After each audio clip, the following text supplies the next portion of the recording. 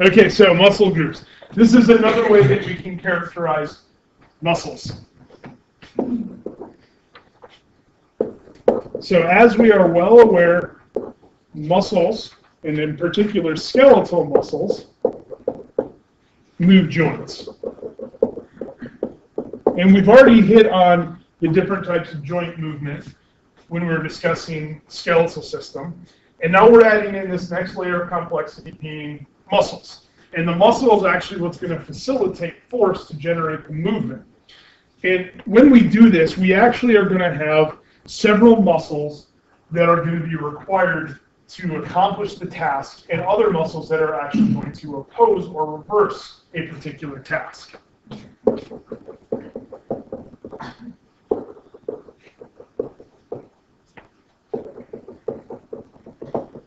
So several muscles are required to accomplish a specific task. And when I say task, I'm talking things like elbow flexion and elbow extension. Those would be the tasks that we are discussing here. So several muscles are required to accomplish things like elbow flexion or elbow extension. Because it's several muscles and not just an individual muscle, these can be considered cooperative relationships.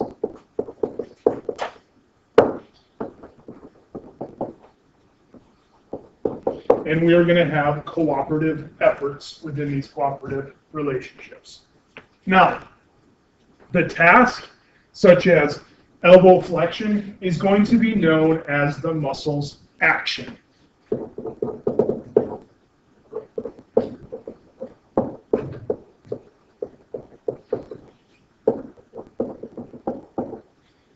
So known as the muscle's action. So there's going to be a muscle that flexes the elbow, and it will be an elbow flexor, and that will be its action.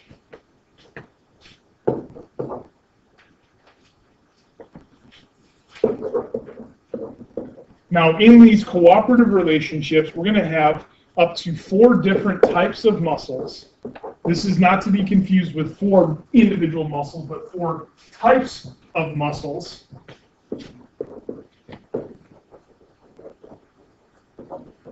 that'll impute a muscle's action.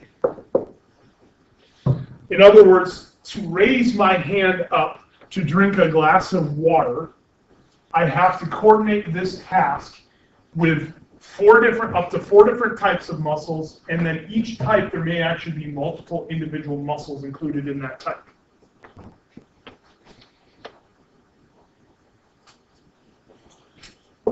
So one of the muscles that's going to be involved is going to be an agonist. The agonist is such named because it is the primary mover of a joint.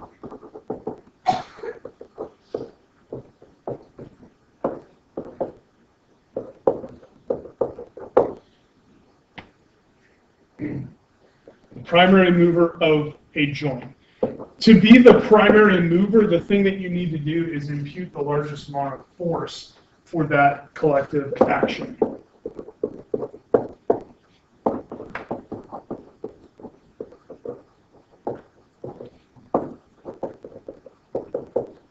So we can impute the largest amount of force.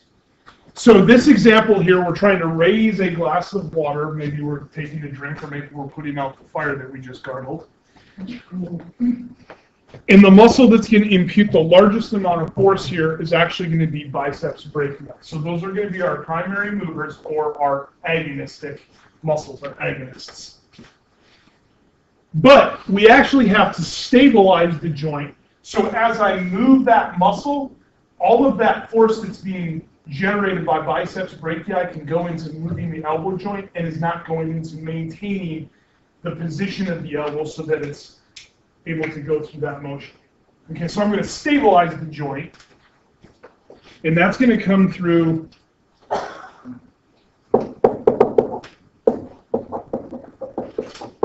both the synergist as well as a muscle that's known as the fixator. And I'm going to get to the fixator in just a few minutes here. But the synergist is going to be the helper.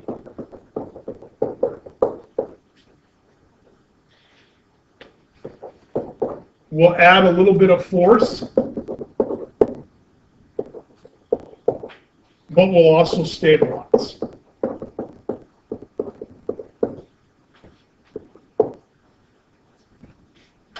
By adding force and then in particular by stabilizing the joint, we're preventing unwanted movement or rotation.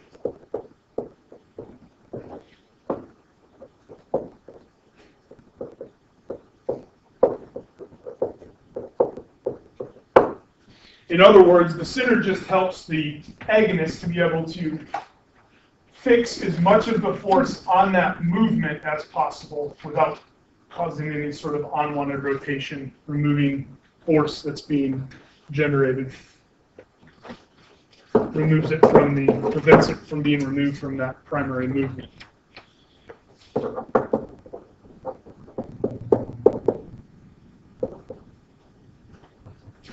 So over here, the synergist is going to be brachioradialis. Notice we're also going to have brachialis, which is underneath or deep to biceps. It's going to act as a synergist in this example as well.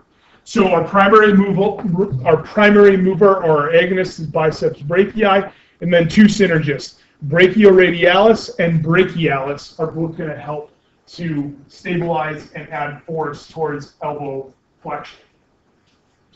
The antagonist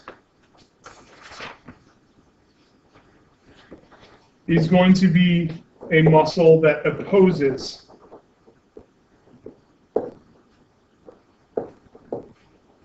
the movement. So if we're talking about elbow flexion, we're going to have a muscle that opposes elbow flexion.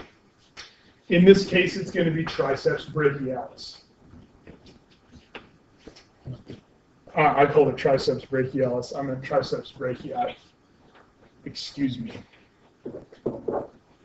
So triceps brachii is going to oppose the movement. Now, the synergist and the primary mover in this example, we could call them flexors because they flex the elbow. The opposing movement is going to be extension. And so triceps brachii is a extensor that opposes the flexors. Now, can you explain that? Flexors, okay, like opposed. I guess I. What are flexors and what are flexors oppose extensors. Flexors reduce the joint angle.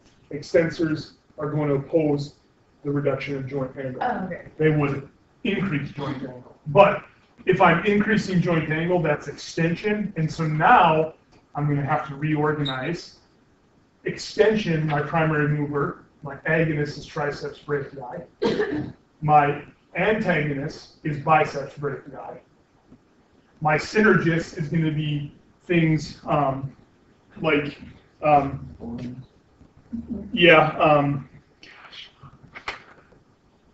flexor digiti minimi, some of those forearm muscles that help to stabilize that joint. So flexors oppose extensors, and then if we go to explaining extension or describing extension, all of this flips around, right? Does that make sense? Yeah. Now, in addition to opposing the movement, the antagonist is actually more involved than just opposing the movement. It's actually going to stop the muscle movement at the appropriate angle. So it restricts some of the movement. I can only move my arm so far because I've stretched biceps brachii. It is also going to stabilize the joint. It will help to oppose unwanted movement.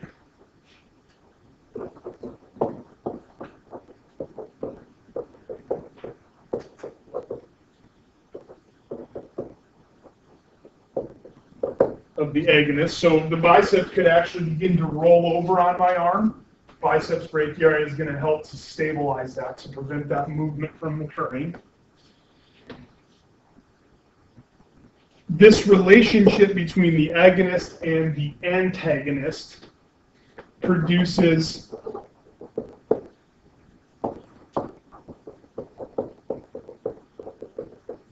what is known as an antagonistic pair with the agonist.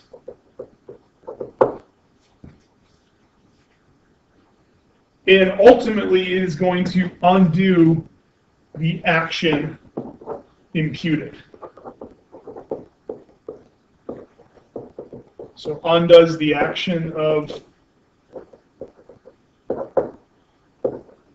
the other muscle. So if it's the example of elbow flexion, triceps brachii will undo the flexion in the process that we call extension. Now,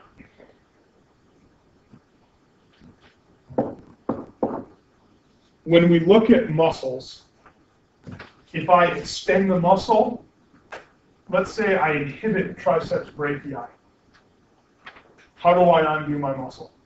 How do I undo flexion here? So I no longer have triceps brachii, I've inhibited it. How do I? Relax. Okay, relax the bicep. Is that going to really do it?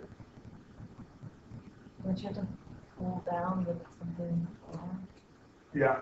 You have to always impute some sort of force. And the reason that is because muscles only pull. There are no muscles that push.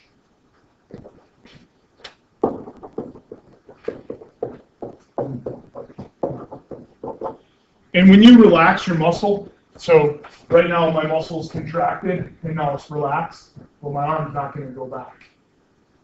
Even though there's no longer any contraction that's occurring, the only way it's going to go back is if we put out some sort of force, usually because of contraction of another muscle. So muscles only pull, no pushing. What does that say in A? Undoes the action of the other.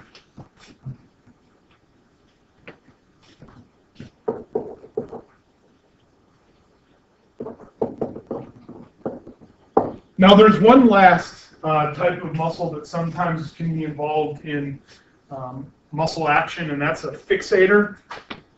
And the fixator is actually going to be a bone stabilizer.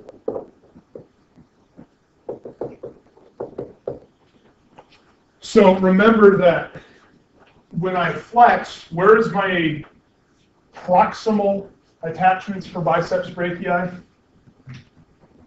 Up here, like this. So glenoid cavity and coracoid process. I have to fix the shoulder in place. And so I'm going to have additional muscles. The deltoid is going to be one of them that'll help to stabilize and fix this bone in place. So as I begin to flex the muscle, really I'm pulling up on the forearm, but I'm also pulling down on the shoulder when I flex the muscle, right? It's not just because this is what's moving doesn't mean that's the only place force is actually being applied. It's just like tug of war. If Paige and I were to play tug of war, she'd be pulling on the rope and imputing force in that direction, and I'd be pulling on it and imputing force in this direction. And if I had, if I was tethered up to the wall, I would be fixed, and I would be able to move her. As soon as that happens, she's much stronger than me, and we would probably both kind of move back and forth, right? So I got to fix one of those locations so that as the muscle applies its force, all of that force that's being generated can go towards the task. And that comes from these muscles that are referred to as fixators. These are another bone stabilizing muscle that we find involved in the muscle task. In addition to stabilizing the bone, it allows other muscles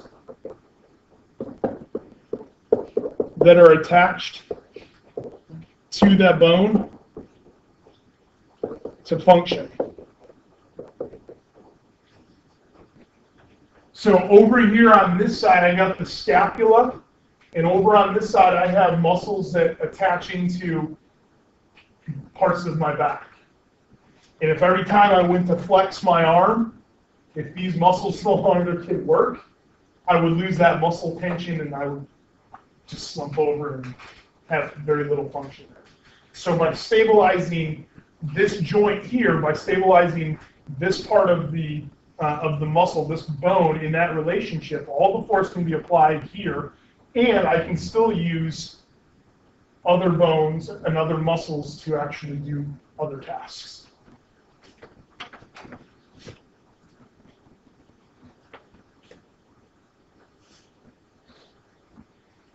So kind of the net result here, or the outcome of the fixator, is the intended bone of movement.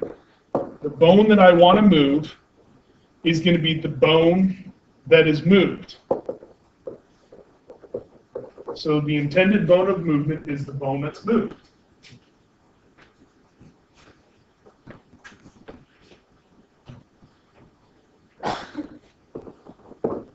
Now, if every time I flexed my arm, if I didn't have my fixator here, what if every time I flexed, it caused the shoulder to come in towards my elbow? So I moved in both directions. I moved this way, but I also moved this way. I would lose force production. So by having the intended bone of movement being the only bone that's moving, I'm going to have very little force that's lost due to the bone movement elsewhere, to bone movement elsewhere.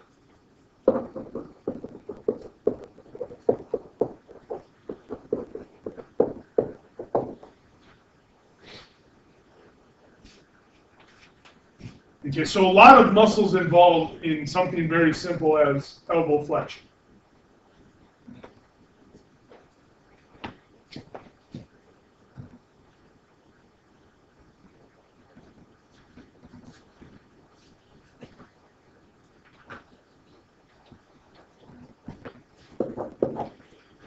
There are two more things that I really want to talk about when we're characterizing individual muscles.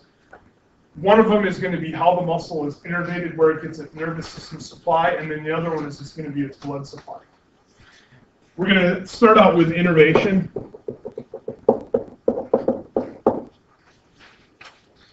And the muscles of the body, the skeletal muscles of the body, are going to be innervated in two different ways. And they're going to be innervated in these two ways based off of where they're located. In the head, we're actually going to have cranial innervation. Everything else, we're going to have spinal or peripheral innervation. So innervation for muscles of the head.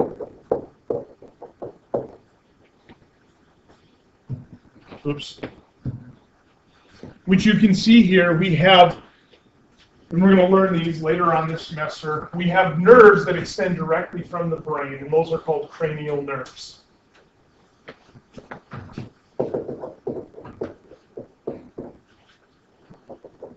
So you'll learn these cranial nerves. You're going to learn that nomenclature a little bit later. There are actually 12 different cranial nerves, and some of them are going to go in and they're going to innervate muscles here in the face. Muscles for eye movement, muscles for facial expression. So these particular nerves, the cranial nerves, these are nerves that extend directly from the base of the brain.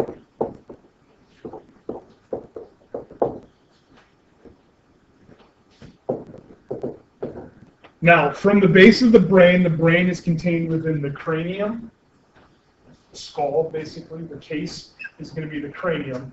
we have to get those cranial nerves out. What do you think they come out of? Foramen. So the cranial nerves pass through those skull foramen. Most of them are actually going to be foramina, the small, tiny foramen. And they will have contact with those muscles in the brain.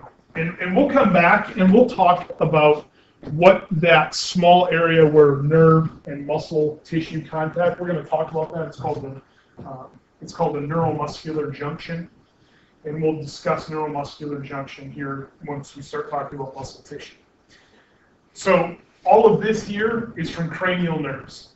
So if we want to move our eyes, we're getting eye movement from ocular motor. That's the cranial nerve that helps us to move our eyes. Then we have all of the other muscles in the body.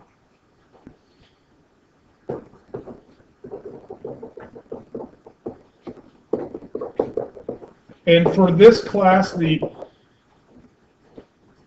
definition of all the other muscles in the body, we're just going to say from the neck below. Okay, so both the limbs, upper and lower limbs, and the trunk. These are actually going to be nerves that extend off of the spinal column or the spinal cord.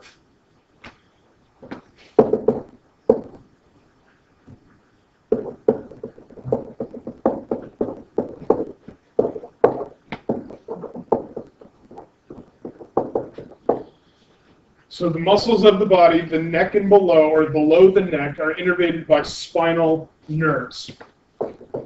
And these nerves are going to branch off the spinal column.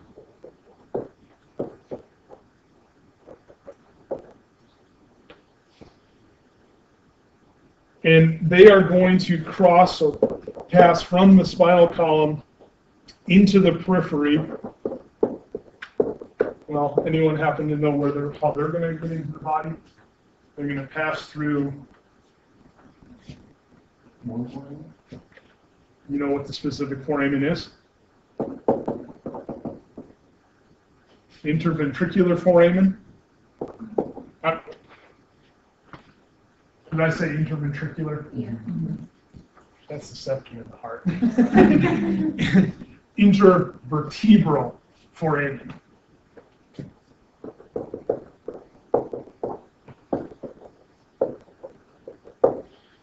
The intervertebral foramen. And that's what you're looking at here is basically these spinal nerves that are extending away from the spinal cord, and you would have the individual vertebrae surrounding this area, and coming out of the intervertebral foramen, you're going to have those spinal nerves. Now, as the spinal nerve leaves the intervertebral foramen, it forms a bifurcation.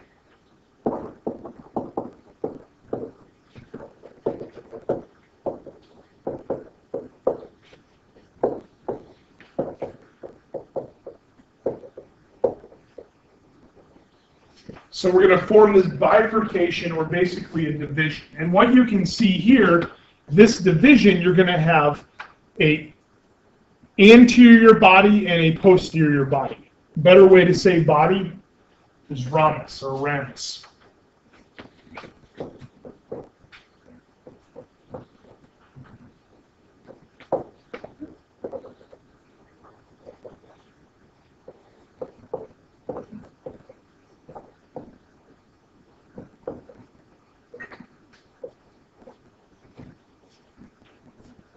So leaving the spinal column, you have an anterior ramus and a posterior ramus. And these lead into a web-like structure that's known as the plexus or plexes, and you have the brachial plexus and the cervical plexus and the lumbar plexus. And then eventually you'll have individual spinal nerves that run down to certain regions and certain muscles within the organism. And then again, you're going to have the connection between the nerve and the muscle called a neuromuscular junction, and we're going to take a look at that shortly. Does everybody have all of this?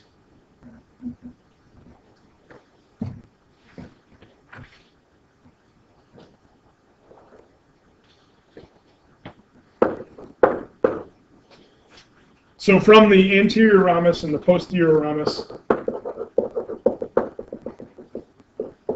the nerves form these additional web-like divisions, which are plexes or plexus. It would be the singular. And these are eventually going to lead towards specific regions of the body, and you'll have individual spinal nerves that innervate individual muscle cells within each muscle. We are most certainly coming back to all of this. We're going to come back to the nervous system maybe in 2 weeks from now, and we'll revisit all of this. But just suffice it to say that spinal nerves make their way through posterior anterior ramus into the plexes. Plexes service an individual area of the body. Brachial plexus obviously is going to send spinal nerves down into the muscles of the arms and the hands, and forms neuromuscular junctions with individual muscle fibers or muscle cells.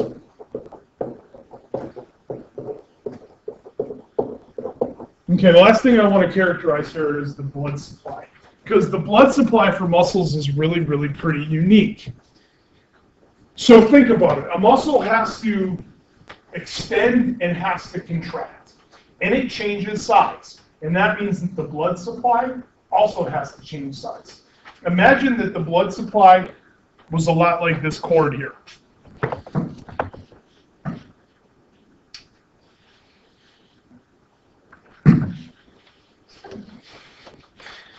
And let's say that it was only one distance or one length and couldn't adjust with size. What would happen if I extend it and rip it apart? So every time you extended the muscle or relaxed the muscle and contracted another muscle and caused the whole muscle to lengthen, you would rip apart that capillary supply. So the capillary blood supply that leads into a muscle is going to have to be very, very unique. Blood supply is very important for muscle because muscle is actually defined, or is actually said to be, the metabolic tissue of the human body, or the metabolic tissue of mammals. And that's because of a very high number of metabolic reactions that are required in order for muscle to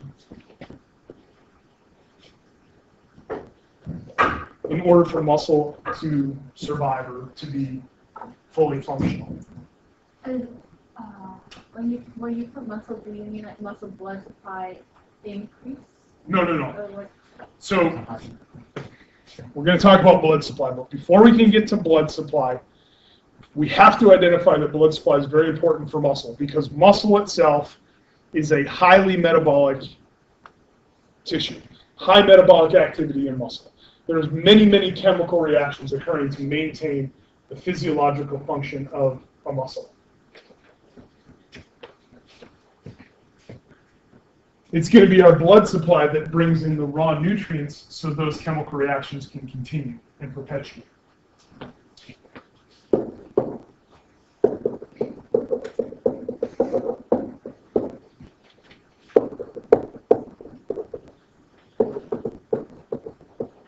Okay, muscle fiber, what does that term refer to? An individual muscle fiber, what level of detail are we talking about right now? What's that? Pager? Nope. Just tissue. Yeah, so muscle fibers there would be many muscle fibers in a facet. I think I'm just from now on going to put ER and all at the end of all of your names. What did you ask? Ashley-er. Gotcha. What is an individual muscle fiber?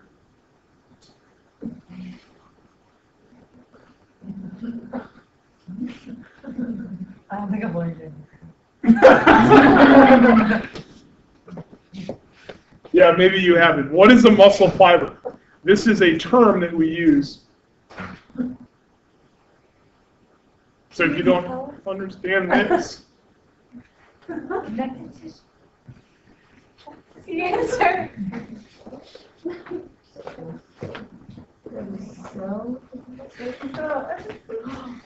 yeah. Muscle fiber is muscle cell. Oh, that's what you wanted?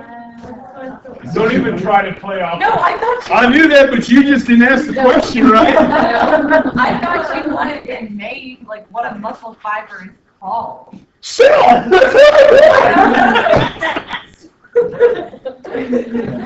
Muscle fiber and muscle cell are equivalent.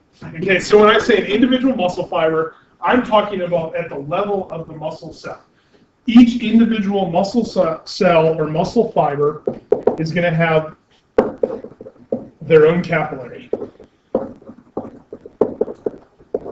So if we go and dig into a muscle and we count that there are 100,000 muscle cells in this particular muscle, we should expect 100,000 capillaries, each one for one with their own muscle cell. Now, we have to accommodate for contraction and extension of the muscle. And so these capillaries, and that's what you can see illustrated here. Notice they look like they're real wavy. What that is and what you're observing there is those capillaries have coils. Now, I know that you probably have seen this maybe a long time ago, because everybody has cell phones now, but do you remember when phones actually used to attach to the wall? Yeah. And you had the big long coil, and you'd like, if you were a girl, you'd like answer the phone, it was in the kitchen, and you'd like try to get over to your room. So you could talk to your boyfriend, and your parents would like follow the cord. Remember that? So that's what this actually looks like. These capillaries are coiled, and so they can stretch out like that phone cord. And then when the muscle flexes, they recoil. So the capillaries are not just a tube, they're going to be this coiled tube that can increase and decrease in length in response to muscle contraction and extension. So it's like a telephone cord, and we're going to see the coils in the flexed state. So when the muscle is flexed, the coils get pushed into or occur inside the capillary, and capillary coils up. And then as you extend, that slack comes out and accommodates for the movement. And so we have that slack to allow the capillary to move with extension and flexion and not break. Now, it's very important that it's the coil. Remember what those old telephone cords used to do? You'd pull them out, and then you'd release them, and they'd coil back up. What if, have any of you seen a phone? Some of them used to just have just like a straight cord, and they weren't coiled. And so you'd stretch it out, and you'd drop it, and what would it do? It didn't coil back up. It would just lay there where it was, right? So by having it coiled, it's actually going to rebound. If it wasn't coiled, if it didn't have that coil structure, this is really great design. Because if it didn't have that, then every time you flexed or decreased muscle length, it would just kind of flop out. And it probably would occlude, it would reduce blood flow into the muscle. But by having it coiled, it responds and stays right where it needs to stay, and it continues to supply blood. So the coil's not give blood flow a problem. They prevent the problems that we would have with blood flow. Okay. Okay. All right, the last thing that we need to identify here, that we need to discuss. There are a lot of muscles that you need to know. In fact, there are about 145 individual muscles on your sheet. And there's like 600 in the human body. Not obviously, some of them have repeats because you have bicep and bicep. But still, there's 600 muscles, individual muscles in the human body, roughly.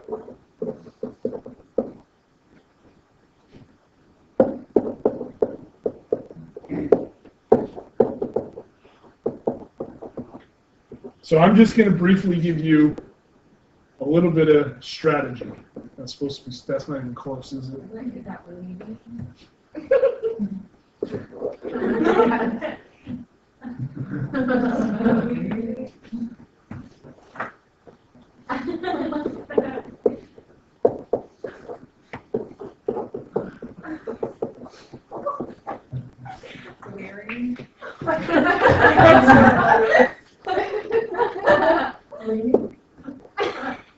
Oh, leave. No, learning. Muscles, learning strategy. How are we going to learn all of the muscles that we need to know? So tip number 1.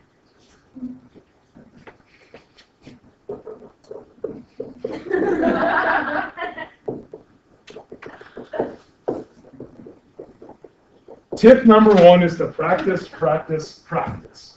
That's not a tip. Yes, you are going to need to study these, and you're going to need to engage this material frequently and often. Now, your book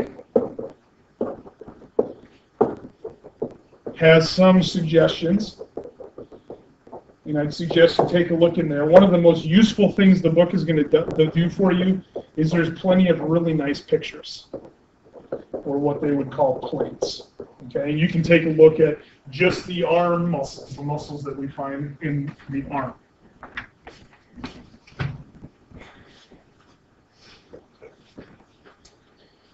Now, if I can give you one piece of wisdom to help in this process, it's to learn the naming convention.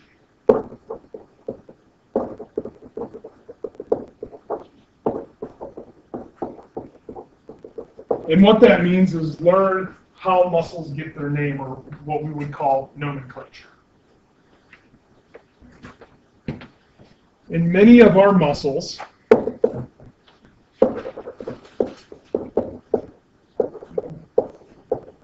are going to be named for their characteristics.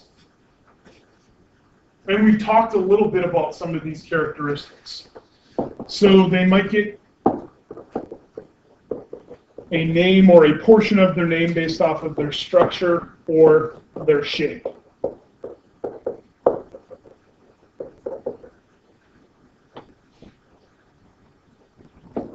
The name of a muscle might partially be dictated by their location. And then many muscles are actually going to be identified based off of what they do, or what we would call the action of the muscle. Okay, so this is kind of like reading a map. If you don't know what a road is, it's going to be really hard to find a road on a map, or at least the symbology for a road. Or if I'm like, yeah, can you go find the dirt trail that leads up to Yona Mountain, or Mount Yona, whatever you want to call it? If you don't know what the symbol is for a dirt road, and you don't know what the symbol is for a mountain, you're probably going to be hosed.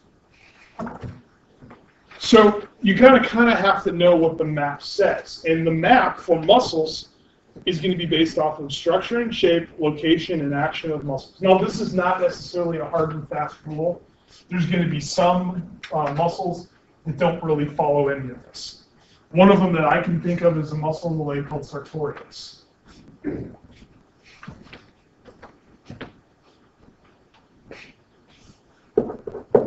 In addition to the names of muscles being based off of their characteristics, it's going to be helpful to know a little bit of Latin.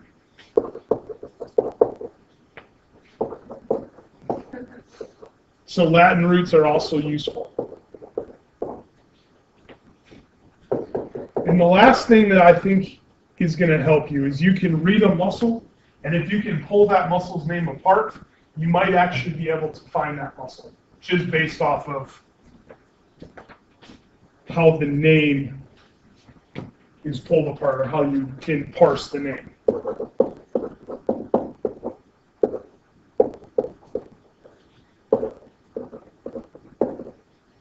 Okay, so maybe you've already started studying some of these muscles, and so maybe this is going to be pretty easy. But there is a muscle that is called frontalis. Anyone have any idea where that muscle is going to be? And why is it right here? Because that's where my frontal bone is, that's where my frontal lobe is of my brain. So the muscle that is located near the frontal bone makes a lot of sense that we might call it frontalis. All right, let's try a little bit harder one here.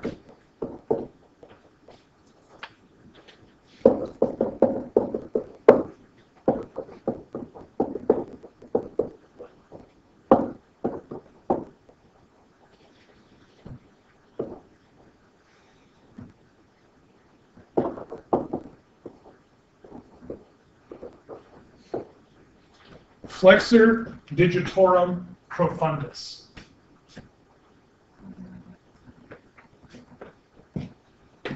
So there are three things in this name that are going to be beneficial. The first is the flexor. Okay, so it's going to reduce joint angle. So that's an action.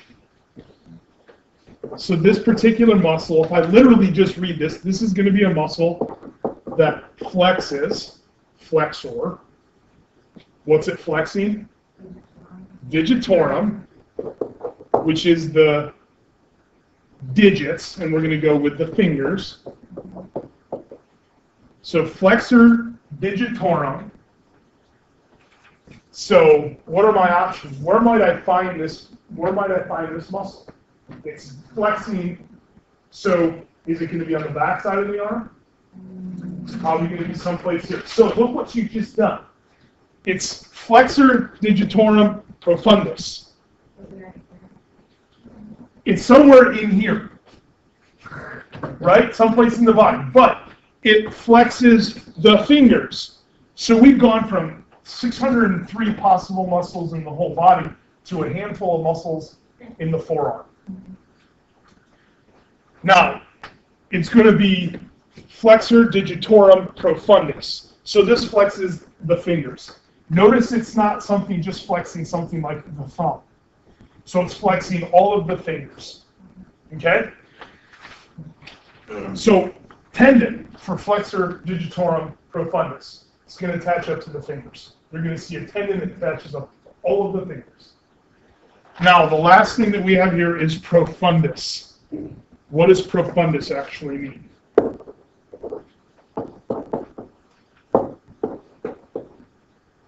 Profundus, give me another word that kind of sounds like profundus.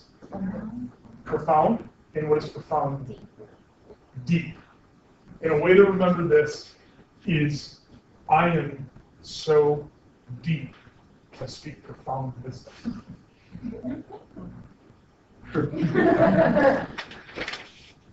Flexes the finger, and it's the deepest of the finger flexors. So just based off of flexor digitorum profundus, you're looking at, let's say I give you a picture, and I have all of these other muscles reflected away, and you got just one muscle here. What muscle is it? Well, it's on the forearm, and it's attached up to all of the fingers. It's a flexor attached to all the other fingers, and it's really flexor digitorum profundus. When you say deep, do you mean deep as in? I mean, you have to pull away a whole bunch of tissue to get down to it. Yeah. As opposed to superficialis. Because we also have a flexor digitorum superficialis. And it's going to look very similar to flexor digitorum profundus, but it's going to be up towards the surface. Flexor digitorum minimi, what do you think that's going to do? flexor, digitorum, minimi. Digitorum minimi. Digitorum minimi. So it's going to be the finger flexor that moves my minimi, or my smallest finger.